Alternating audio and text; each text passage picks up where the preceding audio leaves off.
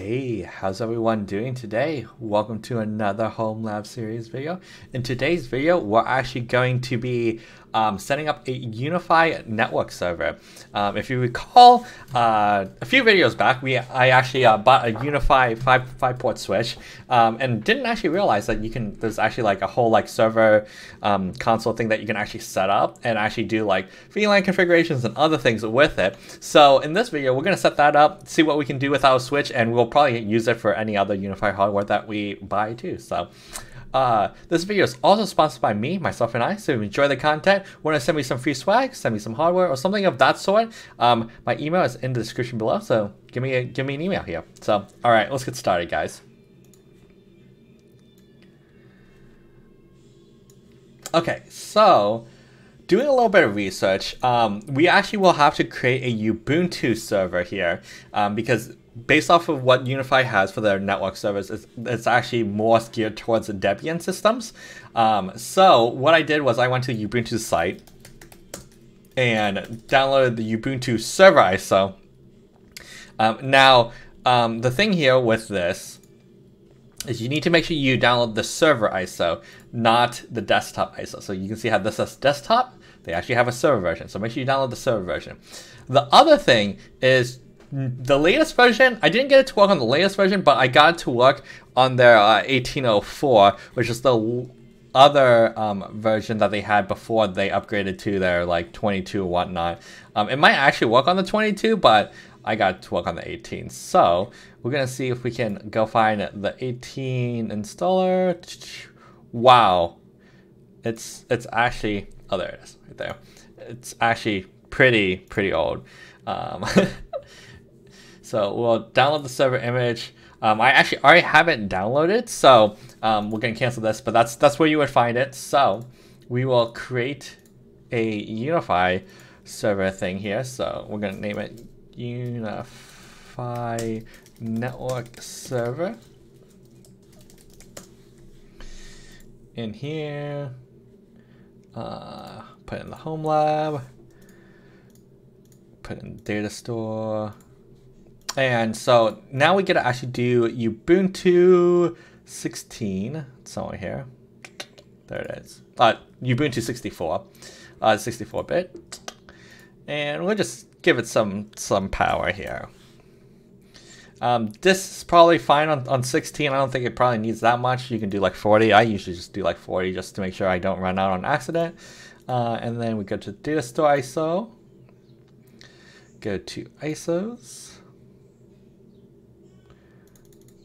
Oh, it's in my other ISO store.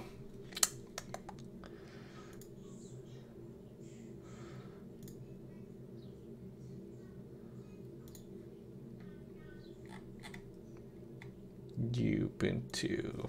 There it goes. All right.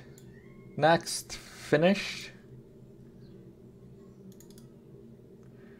All right. And then we'll power this on. So it's a pretty similar install when you compare it to the CentOS install. You pretty much just kind of go through the items, figure out what you want, and let it install for the most part. So what we're going to actually do is also set up the DNS while we wait for this to boot here. All right, we got Ubuntu long-term support, English. Yeah, we won't need to update there. Done. Here we'll actually set this to be static instead of DHCP, or manual is what they call it. I don't actually know.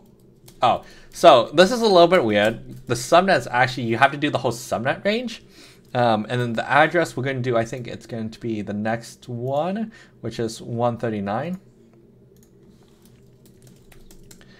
139. That's our gateway, and then 192.168.1.131. And then dragon.local. There we go. Done. We don't need a proxy.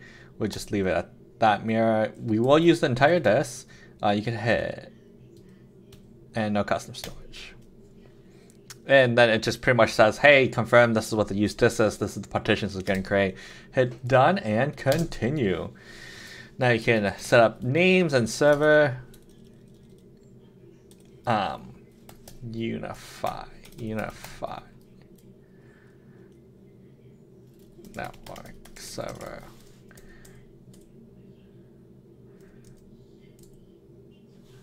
I guess we can just name it UniFi. We'll just name it UniFi.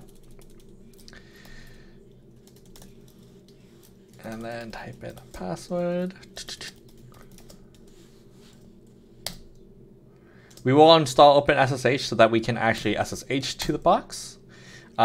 We will pass through any of the features snaps, and then here it will install. So we'll give it a few minutes here to let that install.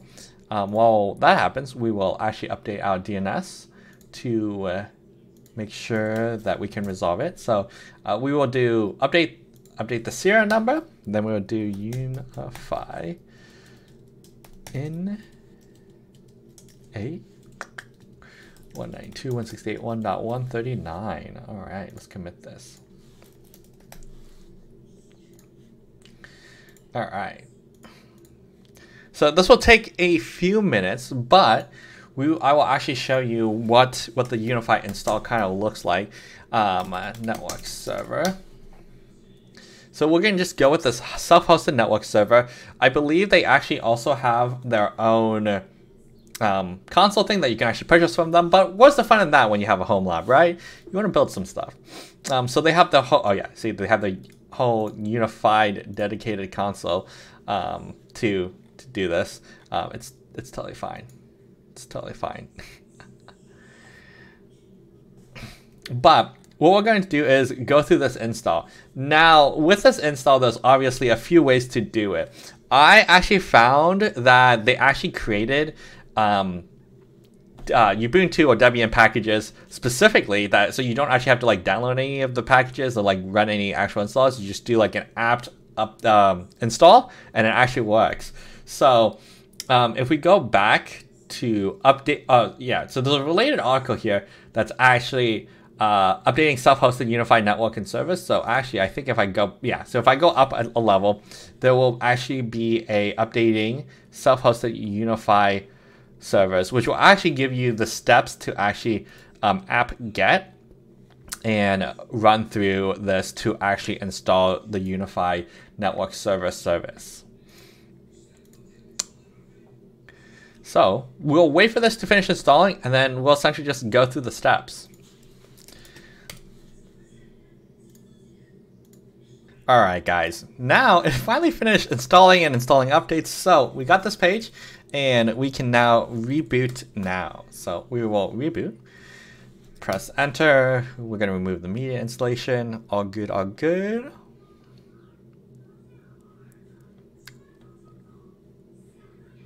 All right, now I should reboot and start back up.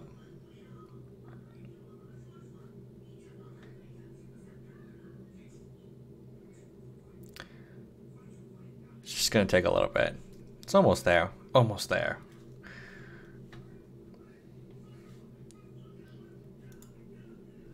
Okay, come on. I believe in you. All right, and we made it. So the one thing to know is you can't actually log in as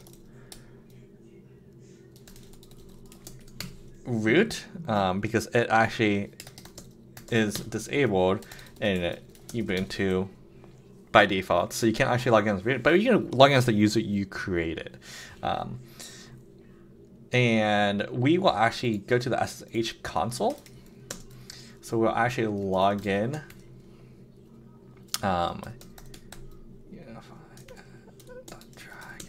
Local. And we will log in here so that we can actually copy and paste commands.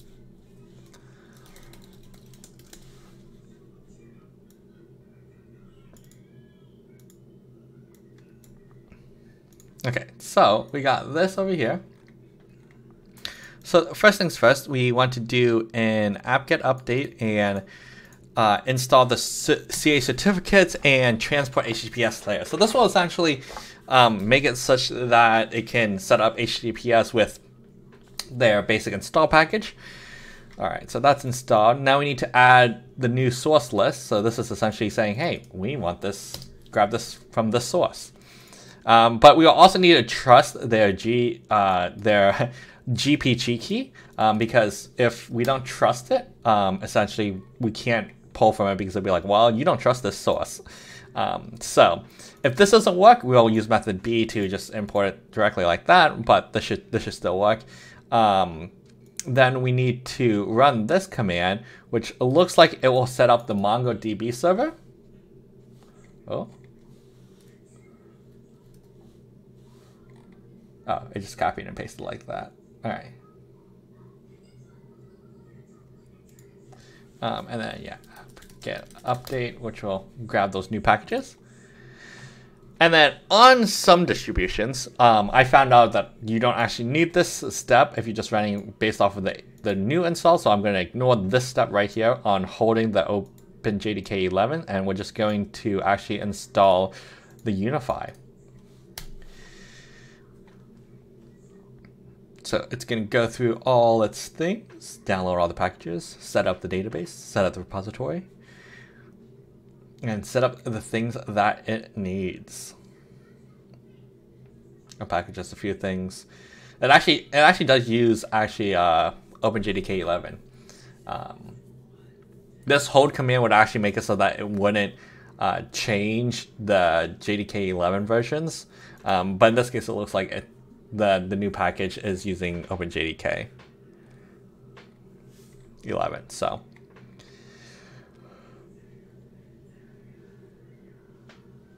And we'll fast forward to when this actually finishes installing.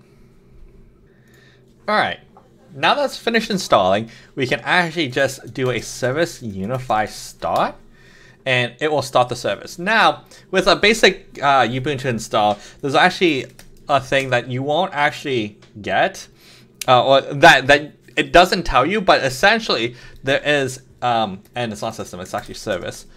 UFW is actually the firewall that Ubuntu runs. So in this case, we won't actually be able to hit it with the firewall. And the other thing to note is actually it'll run on A443 and not like 443. So actually when you type it in, you gotta use that instead. So A443.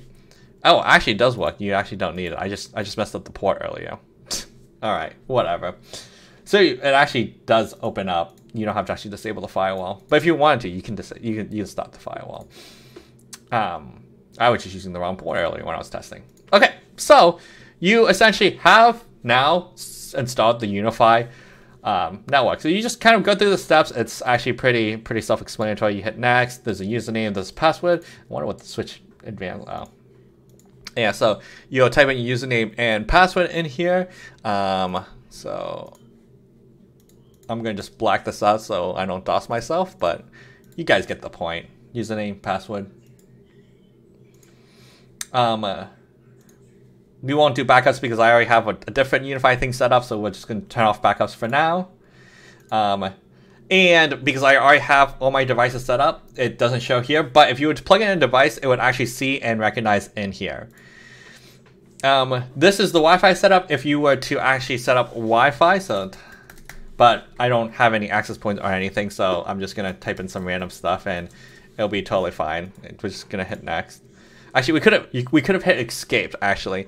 I'm going to black out my personal information here, but you can hit finish. It will configure UniFi network. And now you have the UniFi network server here.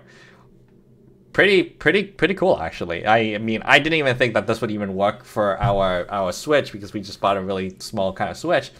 But it actually, oh, you can't see anything because it's hooked up to my other server. That's interesting. Okay. So I'll have to actually probably go into my other server because it actually doesn't show. Yeah, it won't actually show on this because I already added it to my other server. So we're gonna go to my other server here.